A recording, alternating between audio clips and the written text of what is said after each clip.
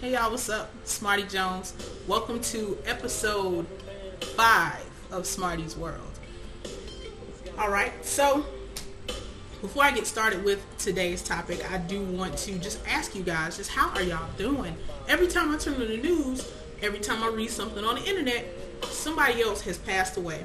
Since I posted episode 4.5 last week, Elin Harris has passed away. And those of you who know him, you guys know what a dynamic writer he was. You know, he was just a pioneer in the arena of gay and lesbian fiction. And he passed away, I think he was 53 or 54 from complications of diabetes. So to my fellow diabetics, please y'all, take care of yourselves. If you don't do it, nobody else will. Make sure you are taking your meds. Make sure you're eating what you need to eat. Work out a little bit, even if it's just walking around your neighborhood. You know, we got to do something to get your A1C down, get control of your blood sugar, because y'all, it's not worth it. People are leaving here. Alright, so if you haven't heard from me in a while, expect a phone call, a text message, a wall post, an email, something to the point where I know that you're okay. Alright, so just, you know, I'm good. You know, I don't want anybody to just up and down me and I ain't know nothing about it. You know, so take care of yourself. Alright, so today's topic. Ha! And guess what, y'all? I took notes. Alright, as you can hear in the background playing is Levert's ABC 123. And guess what I'm talking about today, y'all? Love songs, Disney movies, and romantic comedies. Why? Because they all suck. That's right. I said they suck. Wait on my track. You suck. That's right, it said you suck.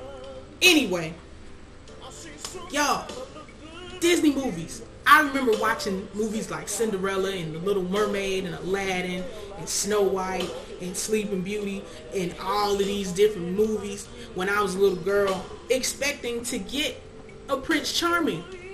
Everything happened and at the end, I still get a Prince Charming. Oh my God. Really? I was setting our little girls up for the okie doke.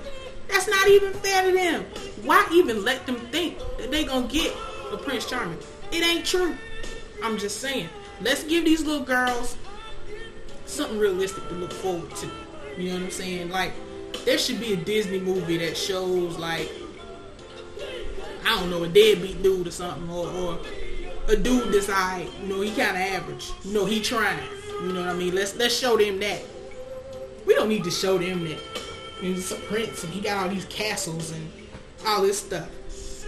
Baby, that ain't gonna happen for you.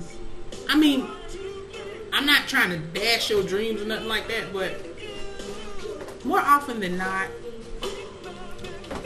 Charming don't exist. He don't. I'm sorry. Love songs. I love Levert. Joe Levert, the man. Okay, Babyface, the man. Stevie Wonder, hands down. Stevie Wonder, Marvin Gaye, Sam Cooke, the best songwriters that ever lived. I don't care what nobody say. But I'm having an issue with these love songs that they keep singing. The love songs, the Disney movies, you know, they all give you an unrealistic view as to what you can expect in relationships.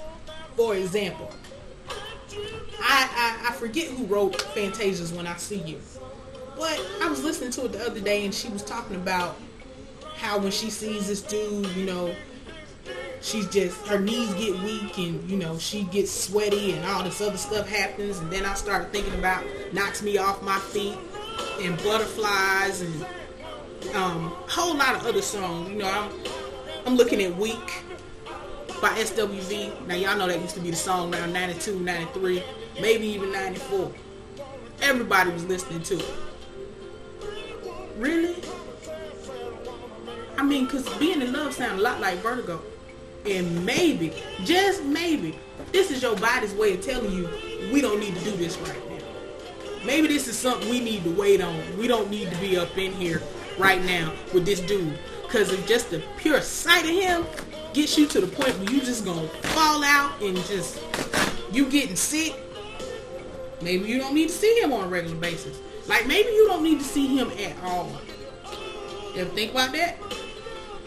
Just a thought. In romantic comedies, seriously, Pretty Women, or Pretty Woman rather, she was a hooker, y'all.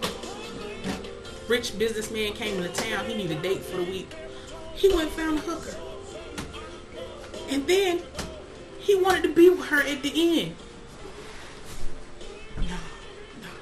Hooker-like behavior ain't gonna get you a man with a good job and benefits. I'm just telling you, it ain't gonna happen. Because if that was the case, you know how many chicks I know who would be straight right now? Like, they would have no worries. I'm just saying. Alright, so, Never Been Kissed. Anybody who's ever seen that movie with Drew Barrymore and the cute dude from Hawthorne and Monster-in-Law? He was supposed to be a teacher, and he's having inappropriate conversations with one of his teenage students. Now, in what world does a 35-year-old woman still look like a teenager who can go back to the school and fall right in with the other teenagers? I know 35-year-old women who still look like teenagers, but they ain't gonna fit in with the teenagers who are already there. I mean, if you know any, holla at a sister. Either way, I'm saying all this stuff is crap. We need to get rid of some of it. Or maybe we don't get rid of it.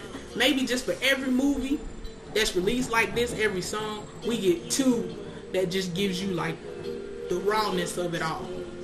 Or I get to remake it with alternate endings. And we released it with both endings. Like Never Been Kissed. Like, the way I would have done it, he would have never showed up to meet her on that Pictures Mound. Pretty Woman, he'd have straight sent her back to the gutter. Sweet Home Alabama, she wouldn't have got either one of those dudes. She lied to one of them, and the other one was just, he was too Bama for her. So I'd have let him leave her. But that's just me. Either way, you know, if you like love songs, if you like romantic comedies, you like Disney movies, by all means, have at it. Just don't expect me to watch it. In fact, I'm suing Disney. I got a class action lawsuit against Disney for making all little girls think that they gonna get their Prince Charming. And whenever I do get me one of them high-priced attorneys from the Johnny Cochran firm, I'm gonna give them to put a phone number on TV like they do for the people with the asbestos poisoning. And I'm gonna get everybody to call in, and we gonna all get a piece of the money. I'm suing the rat, and I hope I got your support. Anyway, I'll be back next week. I don't know what I'm talking about yet. You guys can even write in with suggestions. You know, give me a call. No, don't give me a call, because I ain't giving y'all my phone number. But you can email me at tsj2003grad@gmail.com. You guys can also catch me on Facebook, on Twitter. I'm everywhere. Post my information at the end. You can find me there. Until next week, remember, yesterday's history, tomorrow's a mystery, but today is a gift, and that's why we call it the present. So let's make the most of it. Right now, I'm going to watch Carlito's Way because I need some gangster type stuff in my life right now. So I'll holler at y'all next week. Peace out.